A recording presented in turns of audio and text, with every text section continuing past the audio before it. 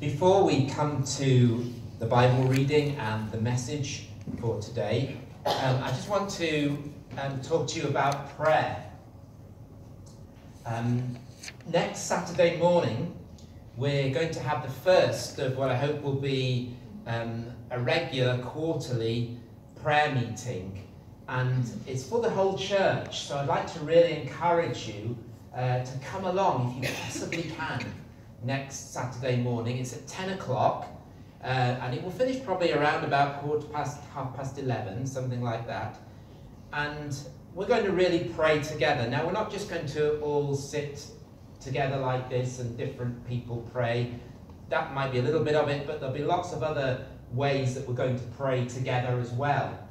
And the focus of that prayer is to pray for this church and the community in which the church is placed, to be quite specific about that, and praying that God may bless and encourage and make our church healthy and strong and grow the church.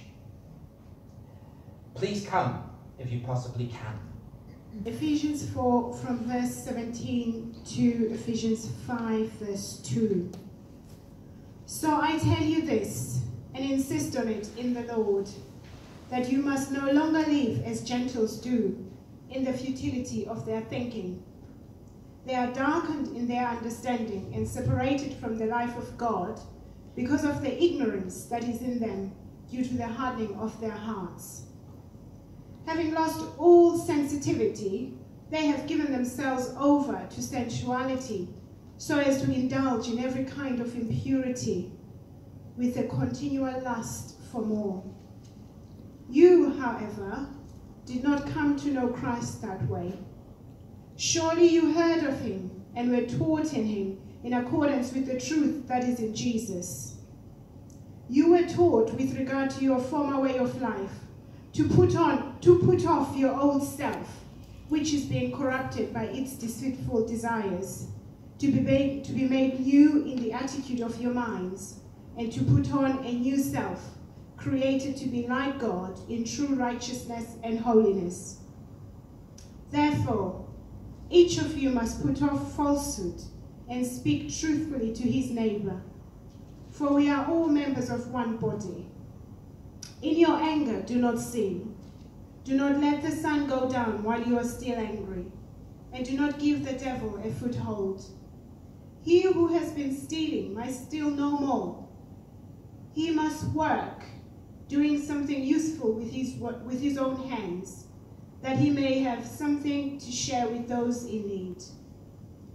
Do not let any unwholesome talk come out of your mouths, but only what is helpful for building others up according to their needs, that it may benefit those who listen. And do not grieve the Holy Spirit of God, with whom you were sealed for the day of redemption. Get rid of all bitterness, rage and anger, brawling and slander, along with every form of malice. Be kind and compassionate to one another, forgiving each other, just as Christ in God has forgiven you. Be imitators of God, therefore, as dearly loved children, and live a life of love, just as Christ has loved us, and gave himself up for us, is a fragrant offering and sacrifice to God. Thank you. So, the Apostle Paul, who wrote the letter to the Ephesians, is longing to see these young churches begin to change. He wants to see them move away from the pagan, Gentile mindset and way of life that's all around them, and that is the background of most of them. And the message for them, and would be for us today, is don't conform to society and its way of thought. And this is not a suggestion or an invitation. It's a command, Paul says. It's a command from an apostle someone authorized to speak for Christ. He insists on it in the Lord. In other words, it isn't optional. Chameleons, and I came up with this picture of a chameleon, but actually, if you've got your bulletin, there's a much better chameleon that Clement has put on here, a lovely colourful chameleon on the front of there. Makes mine look rather dull. But they're a type of lizard that adapt their appearance to match their surroundings in order to stay camouflaged and invisible to predators.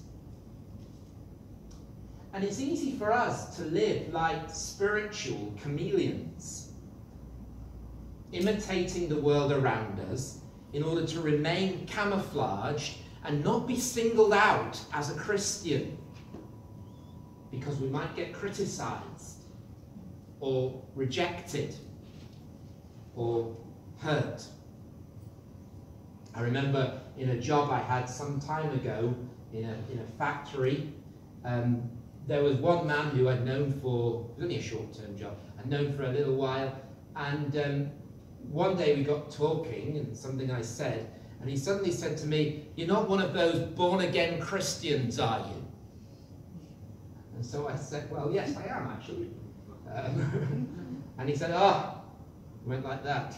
And he said, "My parents are born-again Christians." They gave him such a look, and well, it didn't help our relationship, but you know, it had to be said. I wonder, would someone who knows you well, maybe that you work with, be shocked to discover that you are a Christian? If so, then you could be a spiritual chameleon. And Paul's message from God would be, stop copying the world and start imitating God. Because some Christians tend to compartmentalize aspects of their lives. This is me on a Sunday in church, and this is me at home, and this is me at work or wherever. And for Paul, this begins with the way that we think. The Bible consistently teaches that our minds are not neutral. We've been naturally corrupted in our attitudes relating to God. And so godly behaviour must begin with a transformed mind. And this happens as God begins to speak through his word and cleanse and reorder our thinking, which then reshapes our attitudes and purifies and warms our heart in affection towards God.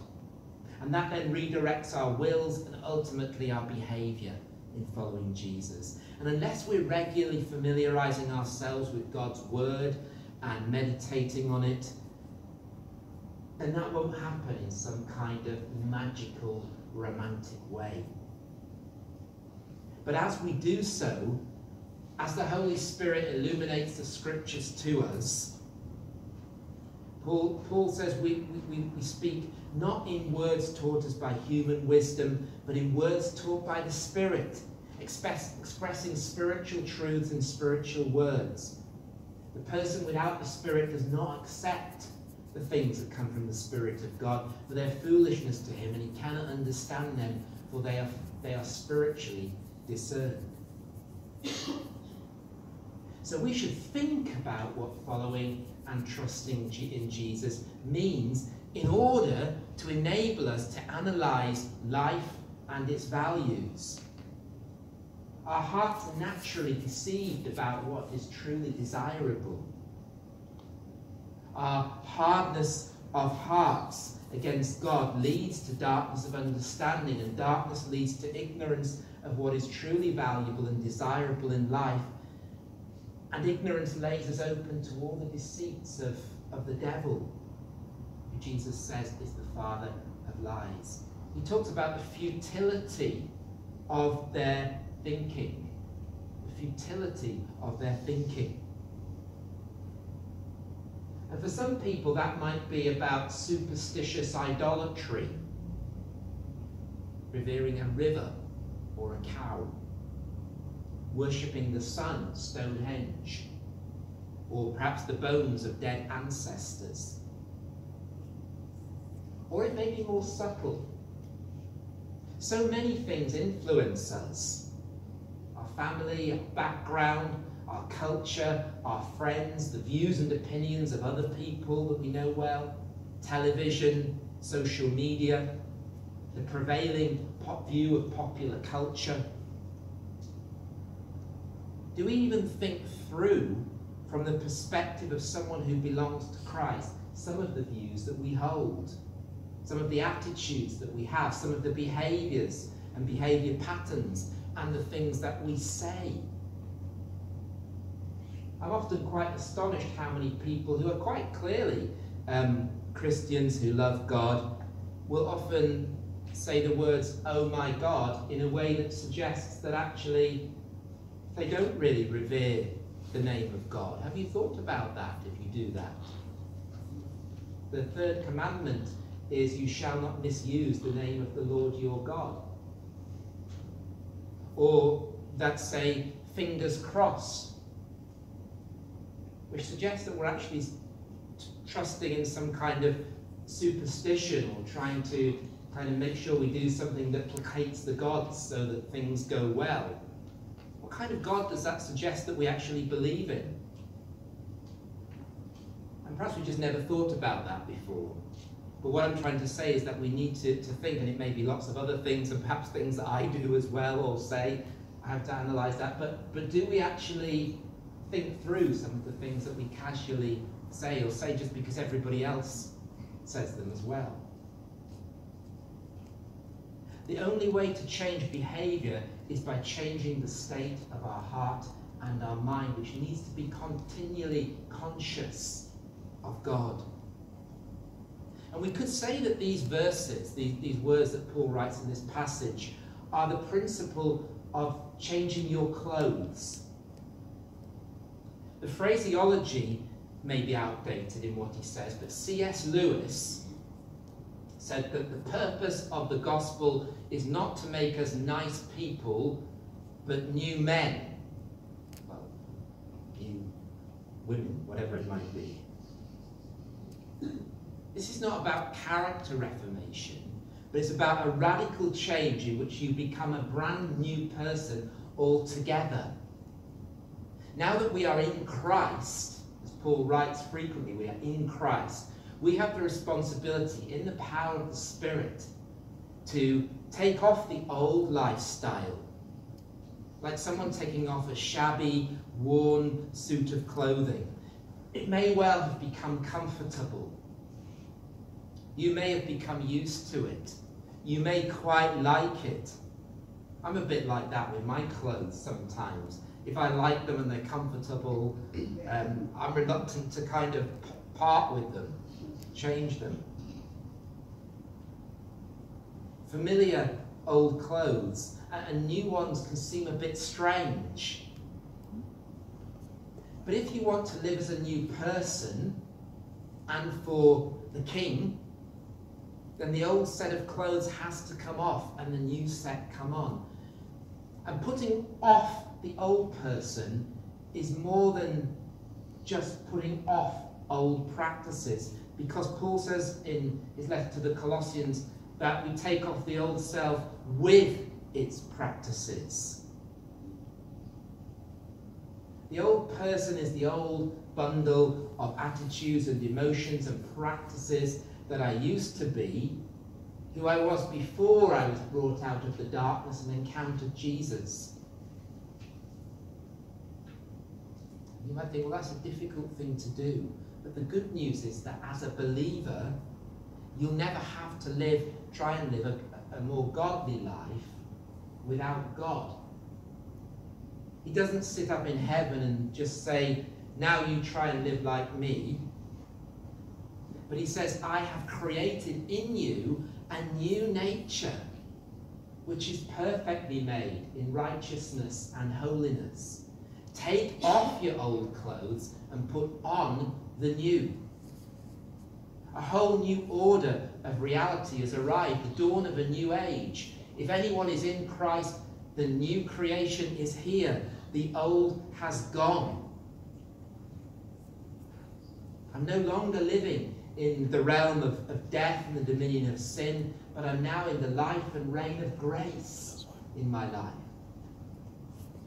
So how do we put on the new self, the new person?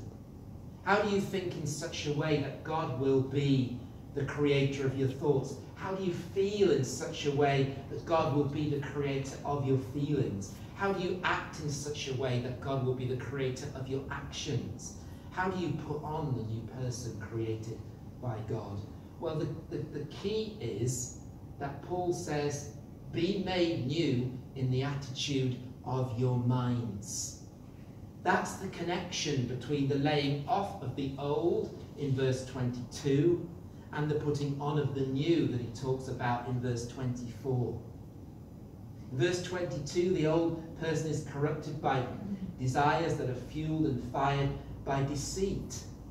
The desires are deceitful because they promise satisfaction, but in fact imprison us. And the new person is created in righteousness and holiness that is fueled and fired by truth. Right attitudes and emotions and actions are born from true views of spiritual reality. So the bridge that leads from corrupting deceit to purifying truth is renewing the spirit of the mind. If your attitudes and emotions and practices come from the spirit of a renewed mind, they will be yours in one sense, but in a deeper sense, they'll be the creation of God in righteousness and holiness. And that happens as we allow ourselves to be directed by making our minds conscious of the spiritual and eternal and heavenly reality. Not just focusing on the things of here and now. Paul says we do not lose heart. Though our outer nature is wasting away, our inner nature is being renewed every day. We look not to the things that are seen, that are transient, but to the things that are unseen, which are eternal. See, back in chapter 1, when we looked at that, Paul prays that the eyes of our hearts would be enlightened, that we might know the hope to which God has called us, the riches of his glory and glorious inheritance, and the immeasurable greatness of his power. He wants us to see things with the eyes of our hearts, which renews the spirit of the mind, allows it to be filled with God's power and God's promises. And then in chapter 3, when we were looking at chapter 3, Paul prays that we may have the power to comprehend with all the saints what is the breadth and length and height and depth, and to know the love of Christ, which surpasses knowledge, that you may be filled to all the fullness of the measure of God. Why? Because when your mind is filled with the love of Christ and the fullness of God, then the spirit of your mind is renewed, and that brings about new attitudes and emotions and practices that clothe you with righteousness and holiness. And this new person that you become is the creation of God, meaning that he gets the glory for what's happening in your life. And so in terms of how this might play itself out, Paul focuses on 3 areas in particular: anger, stealing, and speech. And we probably all agree that stealing is wrong, and certain other forms of outward behaviour. But what about our attitude towards anger and how we speak? Anger is not necessarily wrong, but anger that is righteous should replace anger that might control us. 2 things characterise good or righteous anger. Firstly, it's based on God. It's based on God. James writes, everyone should be quick to listen, slow to speak, and slow to become angry. Because human anger does not bring about the righteous life that God desires. In other words, we should be slow to anger because the anger that quickly arises is more likely to be mere human anger that does not accomplish God's righteousness. But if we're slow to anger and consider the matter carefully, then our anger, if it comes, might well be the anger of God. And the second thing that characterizes good anger is that it's mingled with grief. The one instance where Jesus is actually said to get angry, it specifically says that in the scriptures, is when he's in the synagogue on a Sabbath about to heal a man's withered hand. And the Pharisees were adamantly opposed to this happening because it was the Sabbath. And we read that Jesus looked around at them with anger, grieved or deeply distressed at their hardness of heart or stubborn hearts. It was God's anger. It was anger mixed with grief. So there is a time to get angry. But the time to stay angry is short. Do not let the sun go down while you are still angry. I'm not thinking that maybe if you're about, you get angry about 10 minutes before the sun happens to set, that you've got to get rid of it really quickly on that occasion. That's not what I think this is saying. What it's saying is, get rid of it quickly. Don't let it linger and fester. Because anger, for all its possible legitimacy, is a dangerous emotion.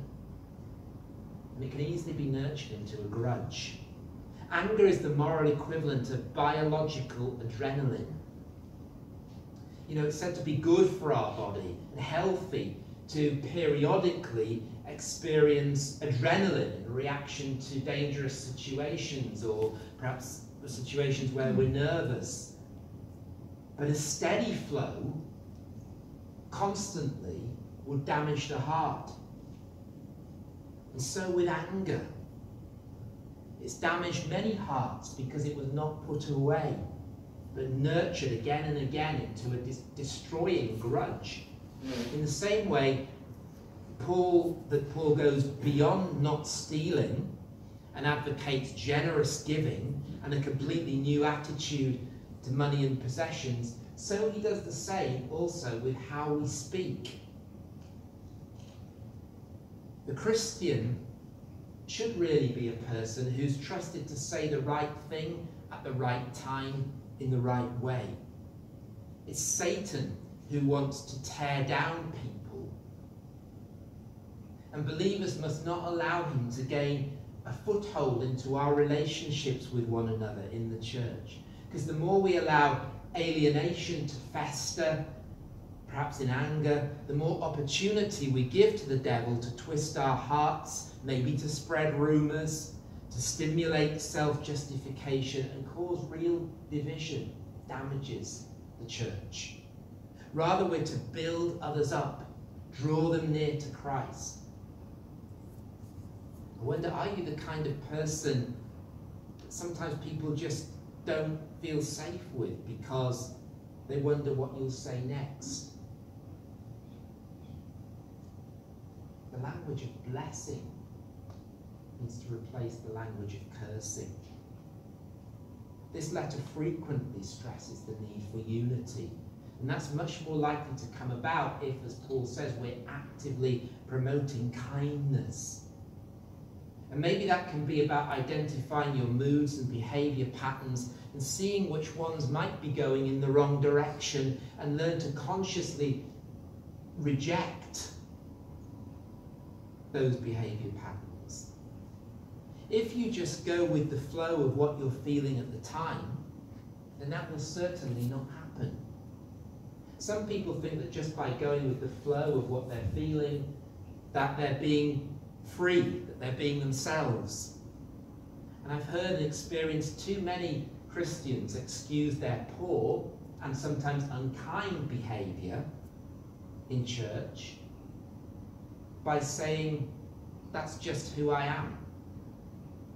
As if that excuses it, as if that makes it acceptable in some way. It's as if they see just being who they are as somehow separate from their relationship with and growth in Christ. People who think they are free to be themselves, even if others get damaged in the process, are not actually free, but in bondage. See, we grow during testing rather than easy times. Perhaps we should regard our moods and the speech which sometimes comes from them as being like a strong and willful horse which needs to be firmly and frequently reminded which direction we're supposed to be going in as believers.